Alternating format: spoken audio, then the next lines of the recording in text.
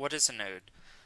A node is any common connection between two or more devices in the circuit. So right here where I have my voltage source connected to my resistor, that's going to be one node. Over here where I've got three resistors that are all connected to each other, that's another node. Here I have two resistors connected to each other, so that's a node.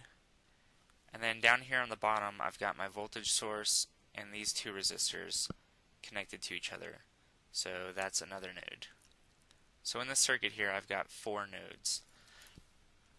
Another way that you can think about it is using the fill bucket tool in a paint application.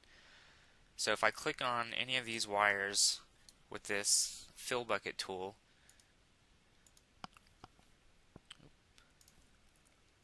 you can see the area that's filled in, that's a single node there.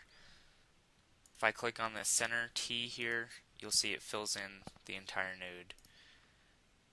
Over here on the right, and then down on the bottom.